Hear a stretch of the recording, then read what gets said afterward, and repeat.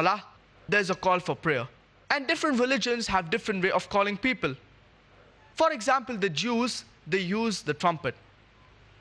It's mentioned in the book of Numbers, chapter number 10, verse number 1, 2, and 3. The Lord spake to Moses, peace be upon him, and told him to build 2 trumpets of silver and use it to call the assembly. The Christians, they use a church bell. Some tribes, they use a drum. But we Muslims, we use the human voice. And this is called as the adhan.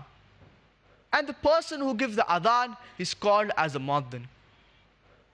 And the human voice, it is far more melodious and soothing compared to the drums, the church bells, and the trumpets.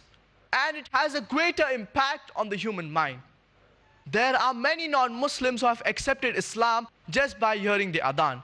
It had such a great impact on their minds that they accepted Islam. But unfortunately, in Bombay, the adhans, they are not as melodious. They cause inconvenience rather than tranquility. So I would request the muazzin in Bombay that they should listen to the adhan of Masjid al-Haram in Makkah. That is an example of how an adhan should be like.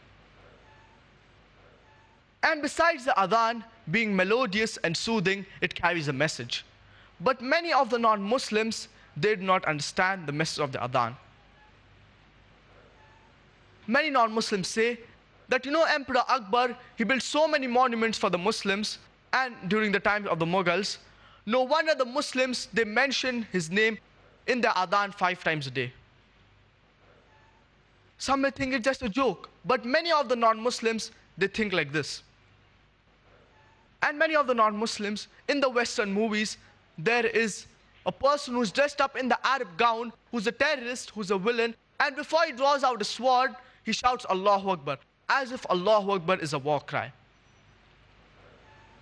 So many non-Muslims did not understand the message of the adhan. We need to explain to the non-Muslims. We need to give the translation of the adhan to the non-Muslims. Allahu Akbar, Allahu Akbar, Allahu Akbar, Allahu Akbar. Allah is the greatest, Allah is the greatest. We are not praising Emperor Akbar, or it is not a war cry, but we are saying that Allah is the greatest. Ashhadu an la ilaha illallah. I bear witness that there is no one worthy of worship except Allah subhanahu wa ta'ala. Ashhadu anna Muhammadan Rasulullah. I bear witness that Prophet Muhammad, peace be upon him, is the servant and messenger of Allah subhanahu wa ta'ala. Hayya ala salah, come to prayer. Hayya ala al-falah, come to success. Allahu Akbar, Allahu Akbar. Allah is the greatest, Allah is the greatest. La ilaha illallah. There is no one worthy of worship except Allah subhanahu wa ta'ala. So we should explain the translation of the adhan to the non-Muslims, to those who are unaware of it. In fact, the adhan can be considered as a sign of unity. Any Muslim from any part of the world, from any nationality, from any country, when he hears the adhan, he knows that it is time to pray. In fact, the adhan read in Arabic can be considered as an international anthem of the Muslims.